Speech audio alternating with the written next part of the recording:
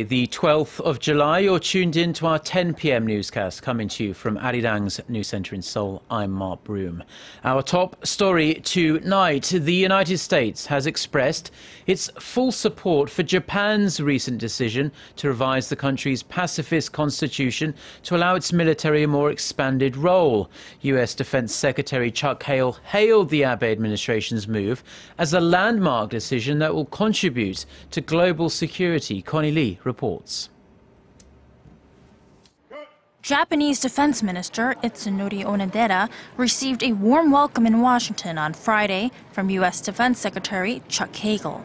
The two defense chiefs were meeting at the Pentagon to reinforce their alliance. At a press conference after their talks, Hagel praised Japanese Prime Minister Shinzo Abe's decision to revise the country's constitution so Japan's military can come to the aid of an ally under attack and do more than just self-defense. This bold, historic landmark decision will enable Japan to significantly increase its contribution to regional and global security and expand its role on the world stage. Our government strongly supports the decision made by Prime Minister Abe and his cabinet. However, needing more time to prepare, the bills related to the collective defense legislation are now set to be processed next year instead of this fall as originally planned, according to Japan's chief cabinet secretary. In the meantime, Hagel and Onodera said they are working on revising the U.S.-Japan defense relationship made back in 1997.